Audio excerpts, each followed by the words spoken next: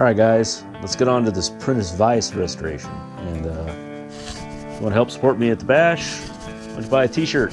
I've got the link down in the descriptions. Alright everybody, welcome back to the old iron shop. So the last few days I've been using the electrolysis to remove the rust off of all these parts. And I'll grab one of these jaws. The screws that were holding these jaws on were really rusted. A few other interesting notes on the bottom here. We also have stamps that say 124. And on, is it this one here? I don't know if you can see it, but there's a little one right there. It looks like a 19. So I don't know, these are probably like inspection numbers or something like that. Whoever the inspecting person. So here's another one.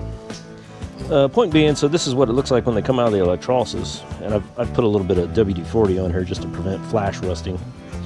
But that's nice clean metal. There's nothing left on there.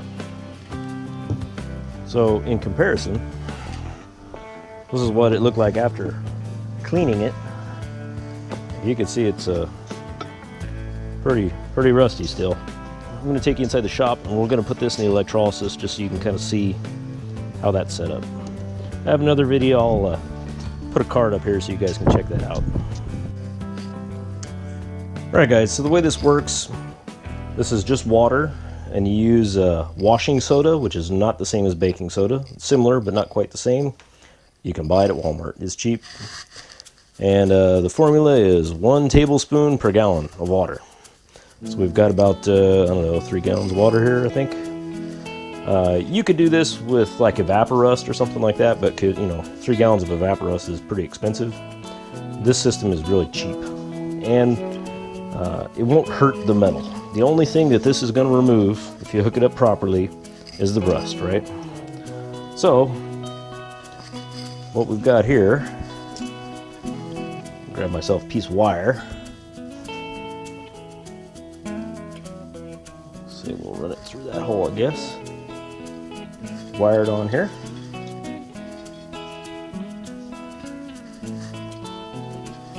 And I got a little paper. We're going to make sure we get a good electrical connection.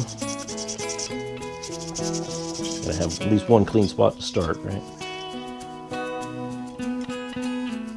And honestly, it doesn't even have to be that clean as long as it does get connection. Sometimes you can just clip your electrode straight onto it if it's not submerged. This part won't submerge all the way. Anyway, we'll set this in here.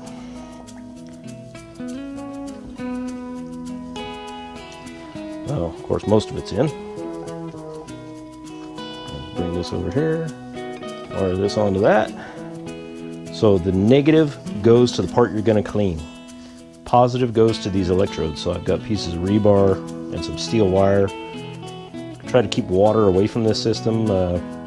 It's okay as long as the copper isn't in the water, but you can start, you know, leaching copper into the system, and that's bad. And I have just a small charger, an old, really old battery charger, probably from the 50s over here. So let's hook it up. Alright, so you can see we're drawing about 6 amps here at 12 volts. I know it's a little bit hard to see, but you can kind of see the white bubbles and the water is kind of swirling a little bit. Well, that's the cleaning action happening here. What's actually happening is it splits the water molecule into hydrogen and oxygen, so it's probably a good idea to try to keep sparks away from this whole setup. Be smart about what you're doing. And we are playing with water and electricity, so study up on the subject. And I would also suggest that you don't use stainless steel for your consumable probes here. Study up on Aaron Brockovich and chromates. Alright guys, we'll come back when the soup is ready and we'll pull this out and I'll show you kind of what I do in between. Alright guys, soup's on. Let's get this thing out of the swamp water here.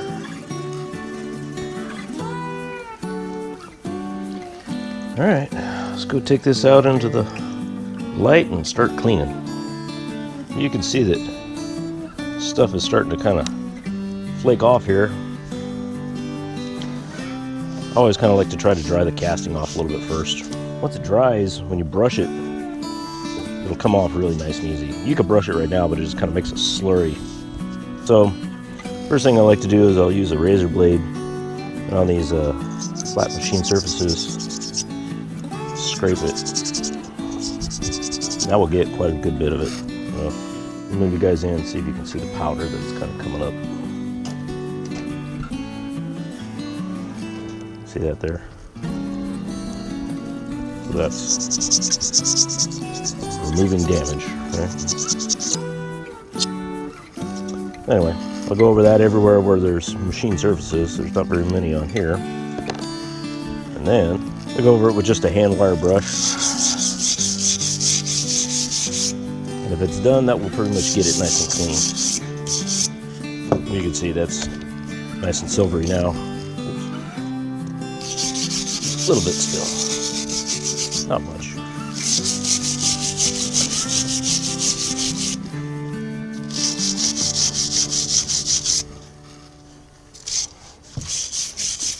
And I'll just go over the whole outside of the casting, get it all cleaned up really nice. And if there's more rust on here, it looks like there might be. You might have to go back into the tank. All right, guys, I got most of the rust off of here, so I did discover one thing. If I can get in close enough, I can see where that pin comes through now. You know, this pin that locks that nut in place. The nut is actually not pressed in there tight or anything like that. You can wiggle it around. I don't think I'm going to bother taking that out. It's clean enough. That nut is in great shape in there. So I think we're just going to leave it. All right, guys, that is it for the teardown. Next part will be making some replacement parts. And why don't you check out the videos coming up over here. And see you guys around.